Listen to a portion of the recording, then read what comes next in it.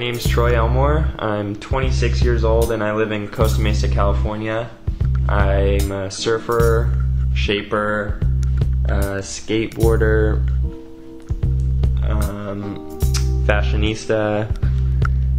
Surfing to me is everything. It's the first thing I think of when I wake up in the morning is how the waves are, or what boards am I going to ride, and it's usually the last thing I think of when I go to bed, and how the waves are going to be the next day. And it's weird, when I don't surf, I don't feel like myself. It's just something that I need to feel like myself and get through the day. I don't know if, for people who don't surf, have that same feeling for something else, like golfing or whatever, but that's what surfing is to me, and that's when I feel most sane and happy, is when I'm surfing every day, and it totally controls my brain and how I work. Everything I do is based around surfing. That's the reason I started shaping and stuff. It's surfing, my shaping, it's like what I'm doing is to involve myself more in surfing. Even when I'm not surfing, I'm spending more time shaping for the little time that I go and surf. It's all duty now for surfing,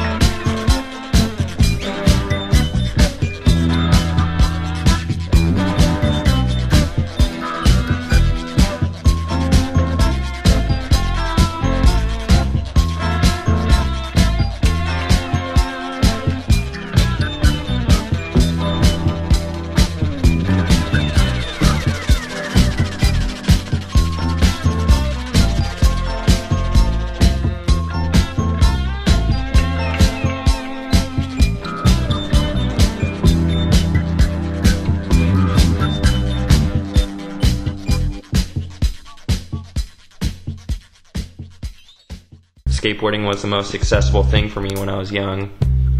I feel like you just go out your front door and have fun when you're a young kid, and I feel like skateboarding has influenced my surfing a lot and the type of boards that I like to ride.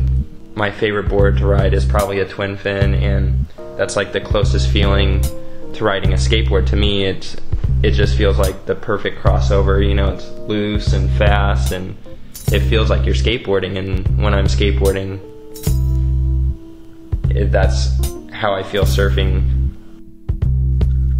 I'm really inspired by a lot of surfer shapers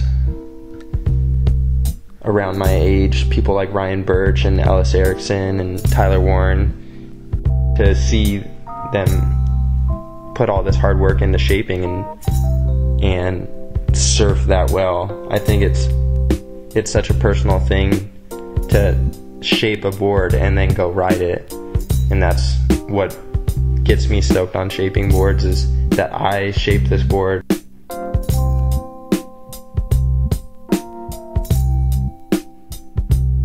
I'm really influenced by Skip Fry, Jerry Lopez, David Nueva, You know, I watched a lot of old surfing videos growing up, and it just seemed like what they were doing, I don't know, caught my eye so much more than watching a current surfing movie when I was younger. I shape in Costa Mesa, California at a small glass shop called Golden State Glassing. It's really cool. It's a very small operation glass shop, you know. My boards come out of there, a few other people like Tanner Prairie, Alex Nost.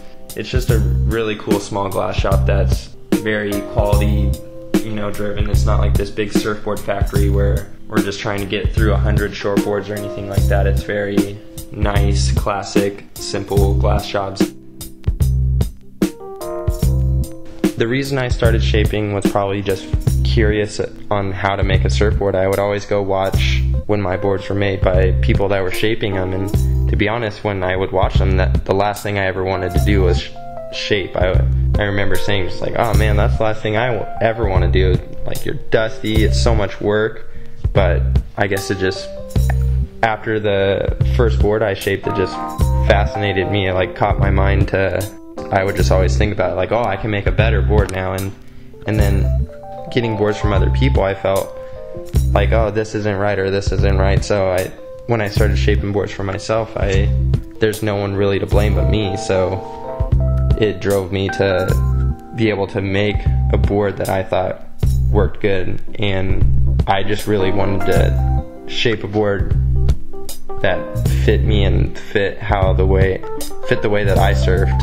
I remember riding someone else's board that they shaped that was around my age, and I just thought to myself, like, I can do this. And that's when I started shaping. Was when I was done riding his board and felt how good it worked, and that's what made me believe in myself and start shaping boards.